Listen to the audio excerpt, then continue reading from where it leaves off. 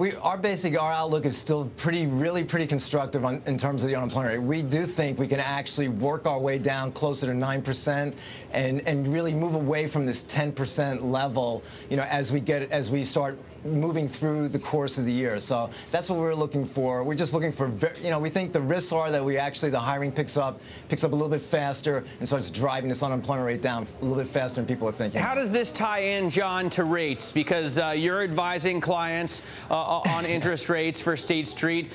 Does the Fed have to wait for unemployment to come down substantially, because it's one of their two main mandates, right, before they can start to raise rates?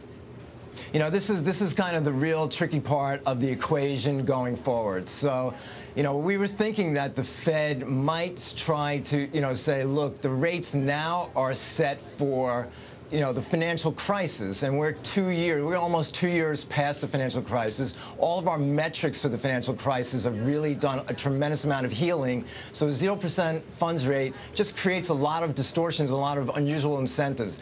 So we were thinking that, we might begin to see the Fed shift away in terms of the language and that kind of thing going forward, and sooner rather than later.